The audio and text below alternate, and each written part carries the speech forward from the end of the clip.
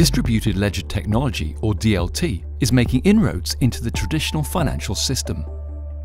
Around the world, the private sector is investing heavily in DLT and tokenization with a view to streamlining and automating existing processes, creating new use cases, and potentially serving a more diverse array of participants. Project Helvetia looks towards a future in which more financial assets are tokenized and infrastructures run on DLT. This raises the question whether and how central bank money may serve as a settlement asset. Phase 2 of Project Helvetia continues the successful exploration of tokenized asset settlement in wholesale central bank digital currency, wholesale CBDC. The project is a joint experiment between the Swiss National Bank, the Bank for International Settlements Innovation Hub, and SIX, and involves 5 commercial banks in the experiment: Citi, Credit Suisse, Goldman Sachs, HBL, and UBS. It demonstrates how a new DLT-based platform for the settlement of tokenized assets can be integrated with the existing Swiss real-time gross settlement system, or RTGS system, and core banking systems. The setup uses test environments of production systems and builds on realistic requirements. Project Helvetia is experimental and does not indicate that the Swiss National Bank intends to issue wholesale CBDC. Several use cases involving wholesale CBDC were tested as part of the experiment. First, the issuance and redemption of wholesale CBDC. This is the one-to-one conversion between reserve balances in the RTGS system and wholesale CBDC on the DLT platform.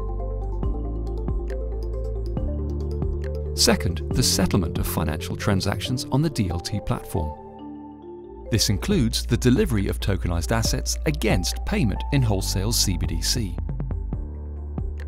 Third, related back-office processes, including the recording of financial transactions involving wholesale CBDC in the traditional core banking systems. And finally, central bank control over wholesale CBDC. This entails the ability of the central bank to monitor wholesale CBDC settlement and holdings. Let's have a look at the experimental setup. It builds on 3 main components. Component number 1, the SIX Digital Exchange, or SDX, test platform, a permissioned DLT platform based on Corda by R3. SDX is a licensed financial market infrastructure operating in Switzerland.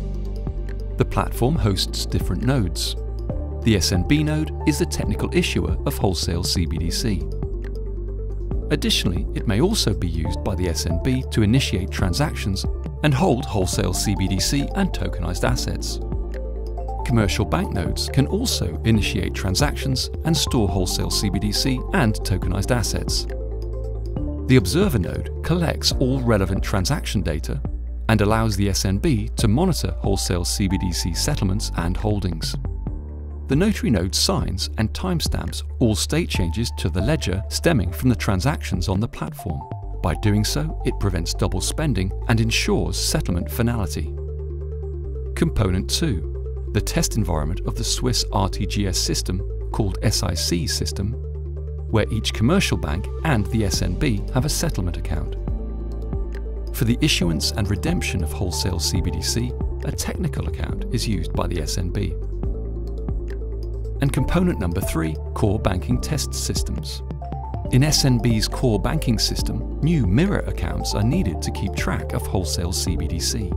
Mirror accounts for reserve balances and wholesale CBDC in commercial banks' core banking systems keep track of traditional and tokenized central bank money.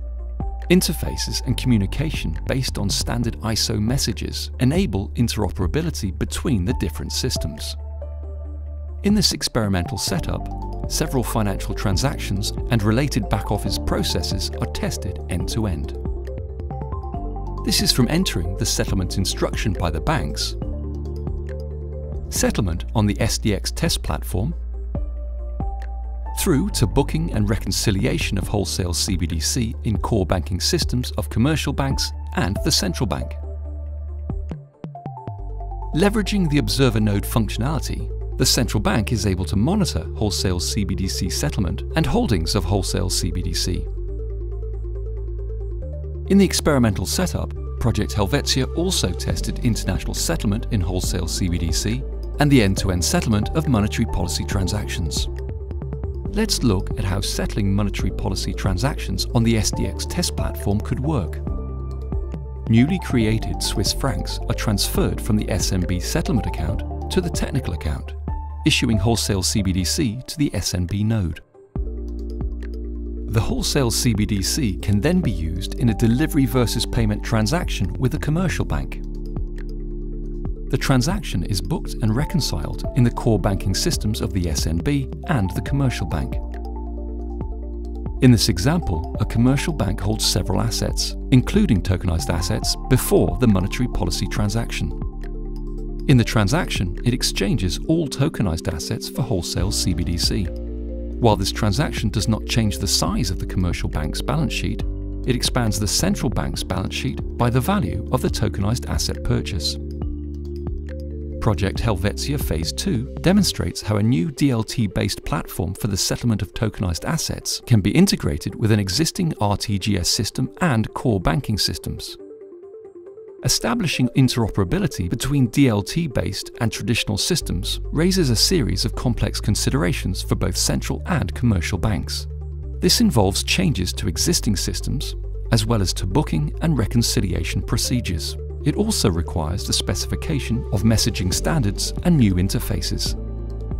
If DLT prevails, it may have far-reaching implications for financial markets and their participants in the medium to long term, with the potential to replace many of the existing systems and processes.